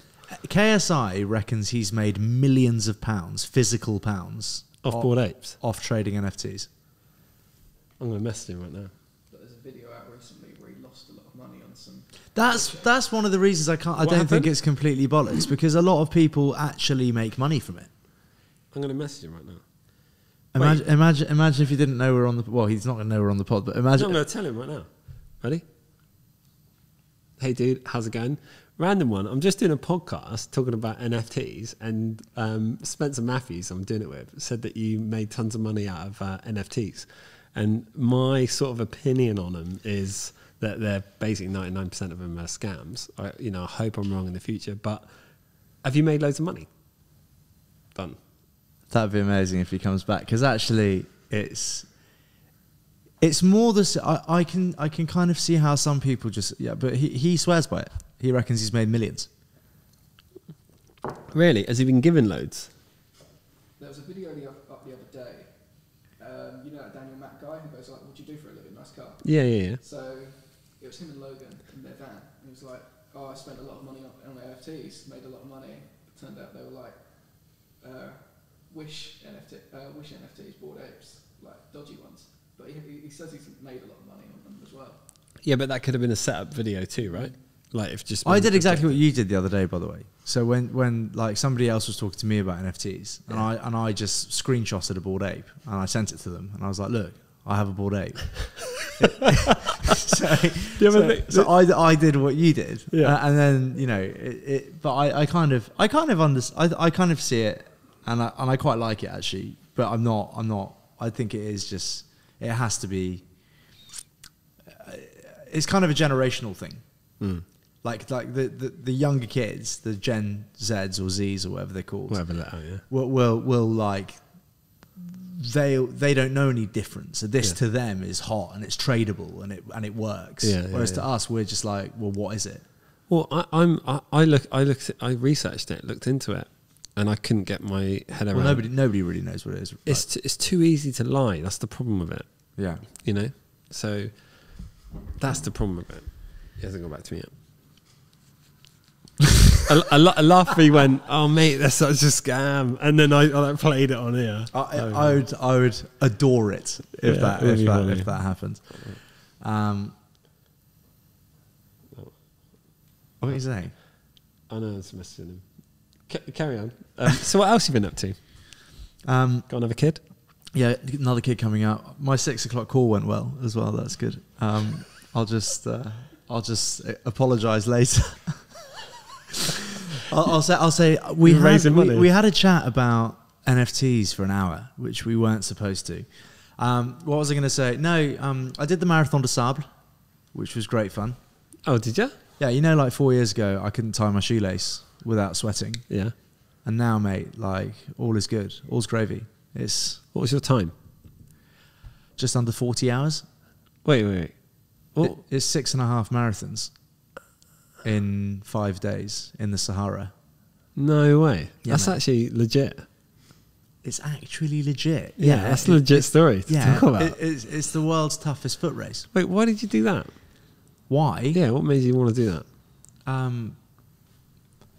Honestly, I read that it was the world's toughest foot race, and I thought, well, great, we should give it a go. I like all that stuff. Yeah. I'm a David Goggins kind of fan. What are you laughing at? Stops drinking, becomes David Goggins. Yeah. I love that man. No, but I like all that. I like all that. He's a no-nonsense guy. I've never done anything like that before. And I just thought... Have you done an Ironman? I've done a half. So, no. What's that? A man? An iron. But no, it was epic, actually. I loved it. I did actually love it. I realised, like, that I didn't take any music. Lots of people had music. Right? So it's a long old race. It's 250 kilometres. And I had no music. Quite a lot, actually. Weirdly, you're on your own. Really? And at times I thought to myself, I wish I had, like, Journey on. Yeah. Not this Journey. Oh, yeah, of course. Don't Stop the Believing. band. Yeah. And on repeat. Or David Goggins. Yeah, or David Goggins. Would have gone down well, actually. But instead, you were just kind of alone with your thoughts. This is a better story. Do you want to do an Ironman? That could be a thing we do. Yeah, okay. Oh, I don't know I'm doing another ultra at the end of February 22nd. How many miles and how long's the swim and all that? No, I'm doing, it's 230 kilometres. It's in Arctic Sweden. Apparently, I'm going to be treated to the Northern Lights, which I'm very excited about. How cold is the water, though? It's going to be minus 40 at night. I'm okay. I'm busy. When is it? 22nd to the 26th of February. I'm definitely busy. Oh, that's a shame. Yeah. So yeah, I'll be doing that. I like the idea of doing the 5 toughest foot races on Earth. Because I listened to a David Goggins podcast one day and I thought, yeah, that's a bit of me. Did you watch the that is it the Peaks, 14 Peaks? Yeah. Or you watch that? Yeah. Nim's Day, I think it's named or something. Nim's Day, yeah. That was pretty cool. I spoke to him about doing a podcast. Yeah. Might be happening. I know him. Do you? Yeah, he's a good guy. Yeah. We're working. I sound like such a secretive. Like we're working on a film in May. Really? Yeah. You're doing something with him?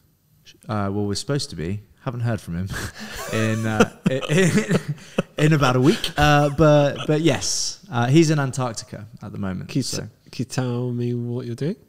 Not really, because it's not. I'll tell you after this. I just don't want to broadcast, but I'll tell you afterwards. Yeah. Okay. So sorry, really boring for the listeners. But no, it'll be. I'll tell you what. If it gets fully green lit and it goes into production, I'll come and we'll chat about it. Okay. I'll give you the only podcast interview on it. How about that? Okay, that sounds fair. It'll be good. Like it should be like an incredible film. Okay, good. 2022. Yeah. What's your plan with your company? Like my goals with your company. Because you've done pretty good in 3 years. Yeah. How are you going to top it? Unlock the rest of the states. So we're in 7 states. You know, I want to be in 44. You know, at least. So you know, just expand rapidly into the states. Obviously, I've got a third child on the way in April. Great name, by the way. Yeah, thanks. Yeah. You can't tell anyone. I can't tell anyone anything anymore. I could probably make a fortune with Daily Mail if I called it. Call Daily Mail. Gonna make 10 grand. Get them on. Whoever picks up first, KSI or the Daily Mail, will get the information. No, I guess, you know, stay sober, stay healthy. You know, hopefully the pregnancy goes all right. Obviously not mine, my wife's. And you know, our plan and our forecast for this year is, I mean, incredibly aggressive. How aggressive? Because last time we were talking about 3 million revenue, wasn't it, in the year? Yeah, that was your target. Yeah, you weren't in America at that point. No, so the first target was 3, then it was 8, and the year 3's 27. So yeah, it should be good. We're like a lot needs to go right, you know, a lot can go wrong, but we have like a really incredible team who I think can deliver, you know, all sorts of things that we wouldn't be able to do with a normal kind of independent startup team. So, you know, we basically have a bunch of absolute heavy hitting industry leading pros who've done this kind of thing before. So, you know, we should have an unnatural advantage, which is the point. Yeah, you've got a legit team in America by the sounds of it. Yeah, no, they're high end. I told Lana, who's our head of marketing, our chief brand officer, that I'd be talking about her on today's podcast. She's the ex vice president of AB InBev's Beyond Beer division. So she did all the seltzers or anything that wasn't beer. Yeah. For AB, and she's like, honestly, working with her is like, it's amazing. How did you meet Lana? Through Jim. Okay. So Jim, she's part of Jim's team really, but obviously she works across the marketing for the whole business. Yeah. She's something else. Really? Yeah. You should be talking to her. Really? she's very interesting. So she built Aperol Spritz. She built Aperol in the States. Really? Well, it's a tricky market. She's you know, like you wouldn't have thought necessarily that the US would fully warm to a spirit like Aperol. You know, it's obviously a very famous drink now that she spent years kind of building. So, you know, I think if she can do that, this proposal is far less complicated than that one, in my opinion. Yeah. And what's her job? She's chief brand officer. In America or just everywhere? Globally. Yeah. What's your role? No. I take more of a kind of founder role. I'm founder and CEO, but you know, I wouldn't say I'm your, you know, stereotypical CEO. I'm across the whole business. Like our business is now run by a global executive committee, basically, which reports into the board. I'm on the board, but I'm also in the global executive committee. We meet weekly, you know, and that's how the business is run. And then, you know, we have kind of, you know, CFO as you'd expect, and a head of ops, and you know, chief brand officer across marketing, and you know, all of whom make up the global executive committee, and we meet and are in touch regularly. But Jim Clerkin is the US CEO, and I'm the kind of UK CEO, I suppose. Yeah. Although I would be more than happy for a lot of people in our team to kind of lead the charge. They're fantastic. Did you see that Elon Musk interview where he was talking about titles? I love him. He was talking about titles. He's like, they're all just bollocks. CEO, CFO, it's like all bollocks. Well, yeah, like we actually use it. Well, we don't think. I'm not saying they are. I'm not saying we don't see them as bollocks, but like we have like a head of finance and a head of ops and a head of marketing. You know, and that's CFO and you know, head of ops. And I wonder if titles will change in the future. Well, if NFTs are anything to go by, I suspect they probably will. Maybe give an NFT with every new employee. Yeah. You get health insurance with this. Yes, this entitles you to a minor amount of equity and a bathroom pass. Actually, that could actually work. You get shares with an NFT. Yeah. And those shares are worth something in the future. They might go up, might go whatever. Yeah. But then I don't know. It was also part of my master plan. Really? Yeah. Okay. I've completely... Can you imagine if I go away and I make millions from NFTs? I'll come back and we'll have another chat. Hey, guess what? It's real. like 8 watches. Yeah. All the way around. Jake Paul. You just can't even lift your arm for the watches. Yeah. So heavy. But no, so yeah, all good. I think NFTs in the future will be good, but they need to. I just think the value needs to be like figured out. That's all. But if a lot of people get scammed in the first thing, it might be hard to get it back. Imagine that guy did another music festival, Fire Festival guy. He'd struggle with that. He'd struggle. I think he'd struggle. You know, like he was just like he's just a legend. Mad, though. Yeah, but it's just mad though. He was like blindly signing stuff off, knowing that it wasn't happening. Yeah. But like, what did he think was going to happen? Like, I was watching that, and I don't get like, I'm not thrown by anything. I find everything quite easy to like. I can watch horror films, right, and not jump or react weirdly. And the whole way through that, I was just like, but how does he think it's going to turn out? I just thought the whole thing was absolutely bizarre. Yeah, I mean, it was just like, we'll all just chuck them on this little concrete bit of this weird island that's not the island we said it was going to be. Yeah, and they can all stay in these tents with no beds, and hopefully no one will like object to it. Oh, and by the way, there's no water. Yeah, nothing. It's just like, but why though? Why? Just organise it properly. Do you know what, right? Is that I think, and I mean, I've watched the documentary and I've like made an assumption from it, but I've organised events, and I've organised events with no money, no one believed in it from the beginning, right? And the thing is, he had that Pablo Escobar's island, right? And they said you can't use the name. And that is a mistake of a young guy, right? Because he was like, no, I'm just going to use the name. But the problem was, after that, they were like, no, you can't do it here now because you used the name.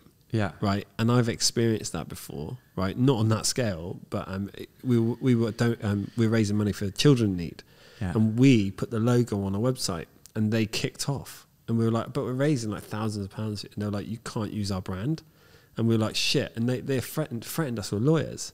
So we ended up giving the money to Save the Children. Yeah. But the weight of that came, and we were like, oh no, this is, people are all going to ask questions now why we're not sending money to them, because we had the logo on. Yeah. And that was like, they really kicked off, like BBC kicked off. And so because he used the name of Pablo Escobar's island in the marketing, and then they went, nah, then he had to scramble, right? And that, the thing is, if he wouldn't have done that, he might have done it. Yeah. Like, he might have done it. Like, so I've got like not a soft spot for him, but I see where it's coming from, because I've done those events. When you're doing events, you're trying to get everyone involved. You're trying to, do it. And he spent $25 million, But it's terribly organised though. Like, yeah, I mean, the thing is, they had everyone. They had a massive team. Like, I mean, obviously that guy wanted to suck dick and stuff. You got to have those guys. If you've got a guy like that batting for you, then what can't you achieve? That is a guy I'd like to do a podcast with, right?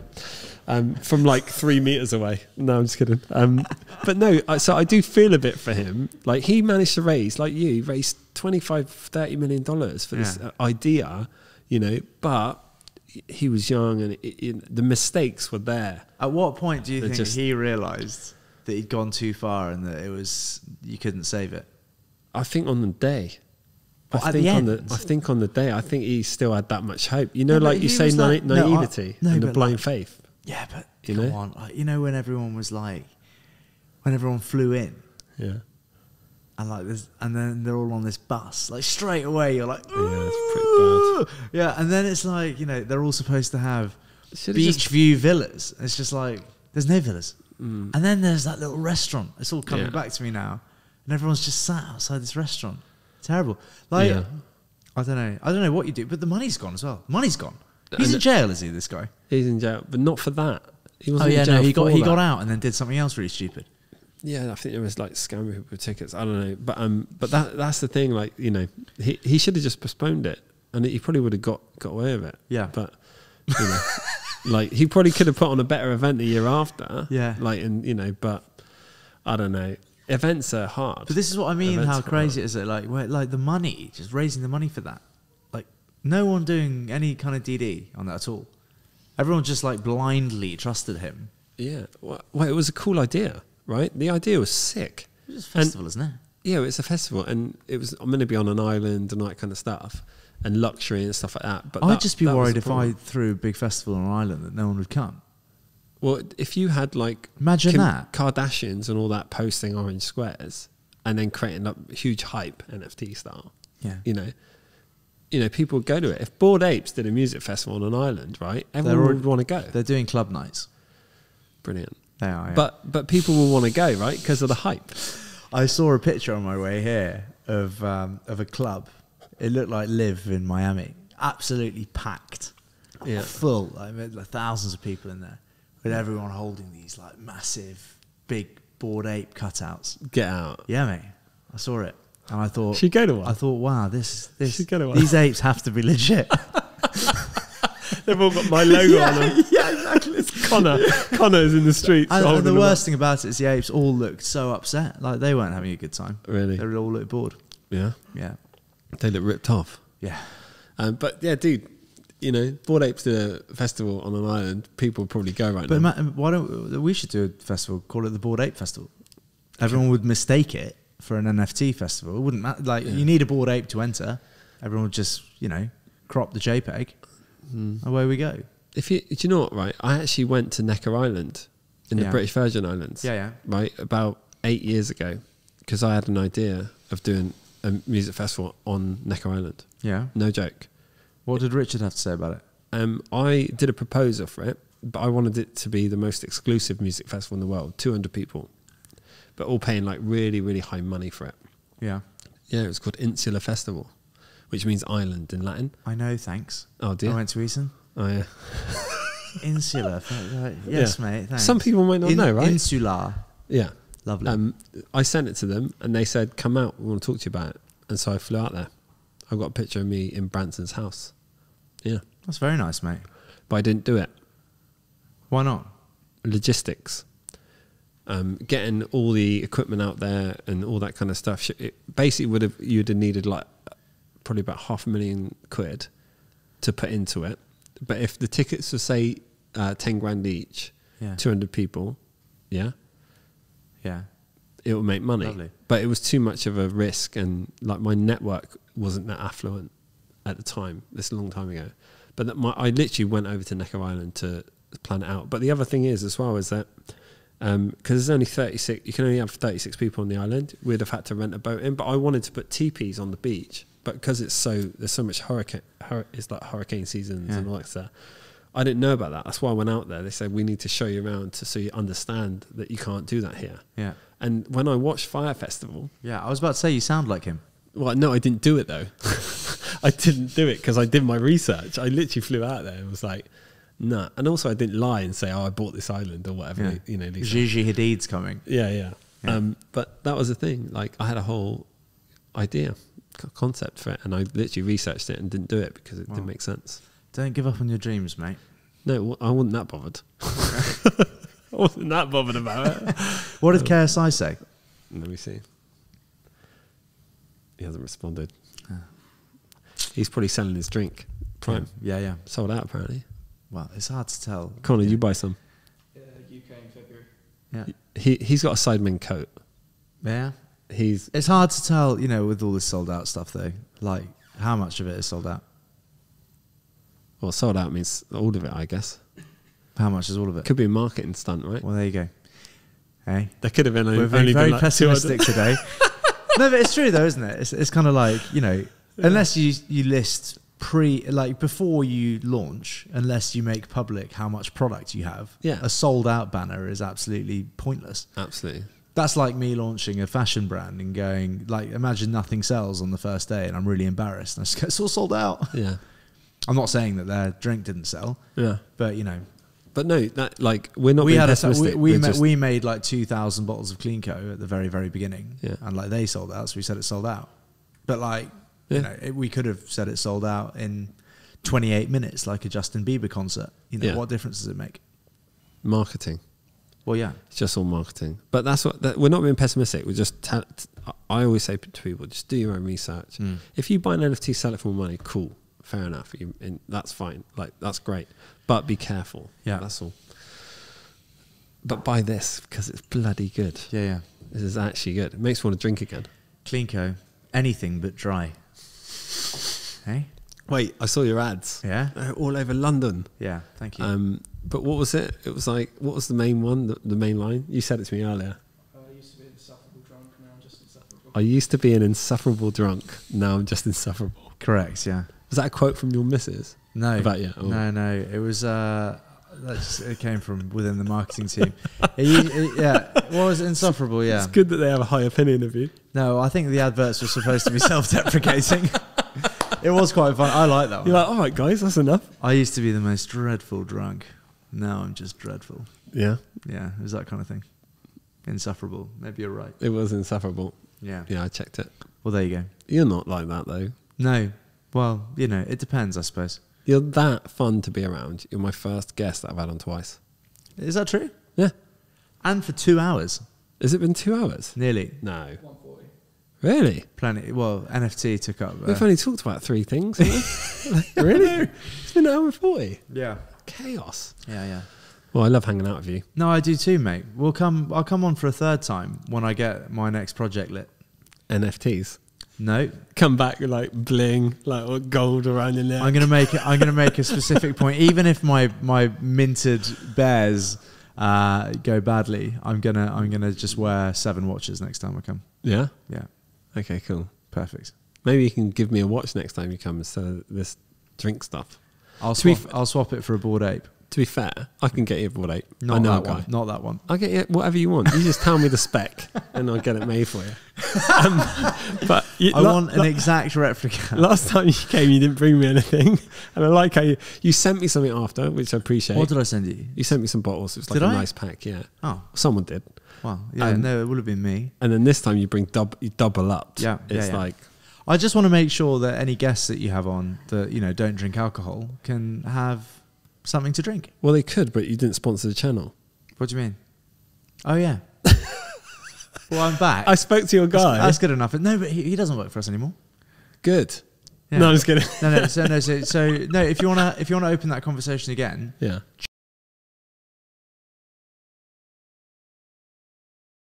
No, you're going to have to dub that out. yeah. Yeah. Well, surely you're gonna dub quite a lot of this shit out. Aren't you? No, none of it. What? None of it. You leave the whole episode up for like, so people are gonna listen to us chatting for an hour and 40 minutes. Probably. Do you always just leave it up? Yeah, we just don't edit anything. Really? We've never edited anything. Yeah, it's not. It's God, not I like- often say things in the comfort knowing that it'll be cut out. No, we don't edit anything apart from that email. That's it. But I'll talk to Jenny. I'll talk to Jenny. Okay, great. I now need to think about all the things that I said. We'll be all right, will we? Yeah, we'll be fine. Okay. Will you? Okay, I'm asking now. Yeah. Are you going to sponsor the podcast? We need to have a proper look at it, mate.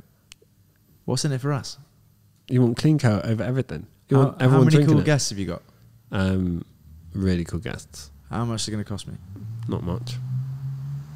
Well, sounds good then. Couple $100,000. Yeah. I'll give you my Bored Ape.